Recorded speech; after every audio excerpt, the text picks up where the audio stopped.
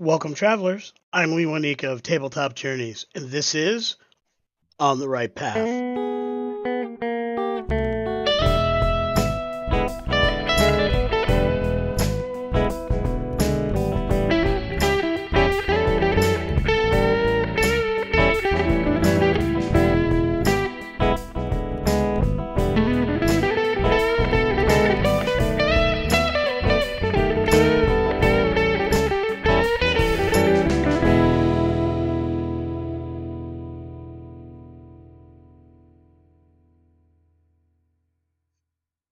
Hi, everyone. Just checking in really fast with some late breaking news, some stuff that just recently came up from Wizards of the Coast.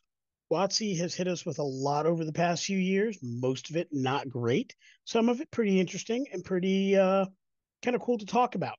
Actually, most of it's cool to talk about. It's good to be informed.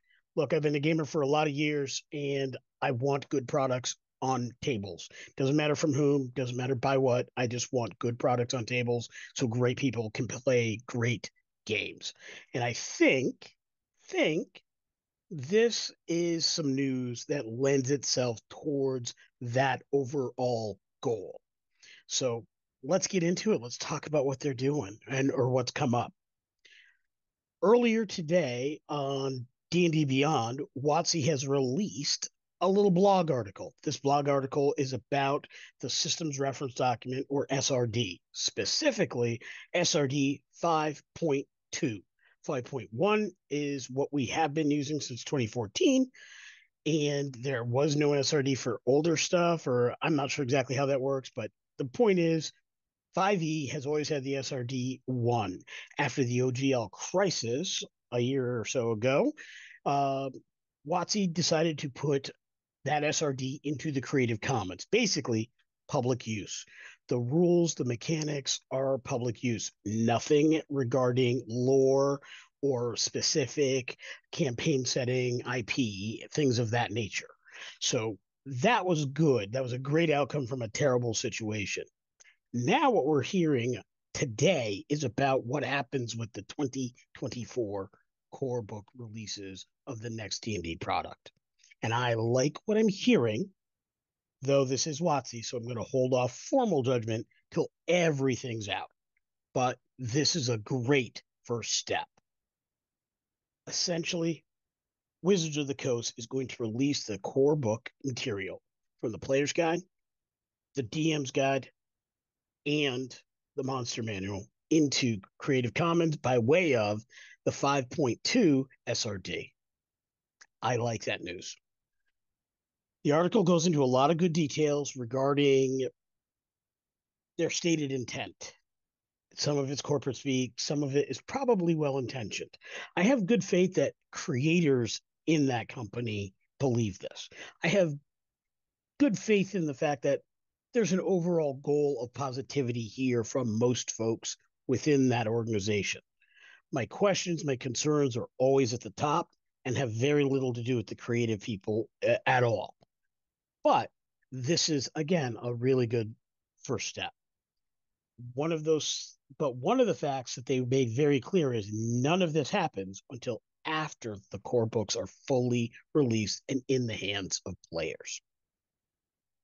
What that basically goes on to say is all three books have to come out before we get anything in Creative Commons. But once it's there, third party creators such as Tabletop Journeys and so many others can use that as a guidepost and a starting frame to build third party content, more accurately, to continue to build third party content. That's a great step for the process that was begun when the fans rose up against Wizards of the Coast and Hasbro and the OGL. They also answered some really great questions. Some of them I think more important than the others, but one that really caught my eye is when the SRD 5.2 releases, will we still have access to the 5.1? The answer, quite simply, is yes. They're separate documents. So SRD 5.1 continues, SRD 5.2 begins. More importantly, if companies wish to make 5e material, they can using that SRD in Creative Commons. If they wish to make The new D&D products or compatible products, they use SRD 5.2 and Creative Commons. Basically, we get to keep doing what we third-party content creators have been doing, and we'll have a little bit more. A lot of discussion about what else goes into that, but more importantly, this is a great first step, a great general process. If it holds true at the end, I like where this is going. Look, here's the deal. WotC has reconfirmed their specific release dates on their materials. If you don't know already, Player's Handbook is due in the hands of players September 2024. The Dungeon Master's Guide, short time after, November 2024. Finally, trailing all of that, we're finally going to see a monster manual probably around February of 2025, which means none of this happens. Third-party creatives can work on their lore, work on their IP, get everything ready to go, and then start filling out those stat blocks after February of 2025 or as soon as the 5.2 document goes live. We don't have a specific date on that yet, but we have a good idea that it's coming, and I really, really like that. Look, we're here at Tabletop Journeys. I'm here. I love to hear comments. I love discussions. A lot of the topics I talk about in this blog is based on questions that I see online. What I'm asking is leave those questions right here under this little message I'm putting together. Talk to us. Let us know what you're thinking. Do you agree with us? Do you disagree with me? Look, I know people are going to hate on WotC. I know people are going to hate on the man. There's a bunch of people going to say, make your own thing. Do this other game. Got it. Hear you. Do that if that works for you. Some of us like all of those things.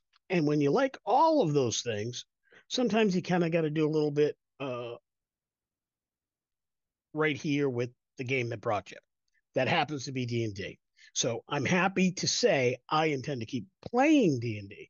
I intend to keep creating things for D&D, even as I spread my wings and create for other games, other game systems, and play other games and other game systems.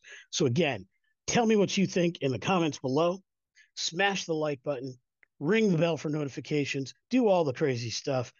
And of course, make sure you're sharing this with your friends, because when you're talking about these things and there's creatives on your table and they want to do their own thing, put a little something on the DM's Guide Guild or Drive Through, or heck, I don't know, start your own Kickstarter.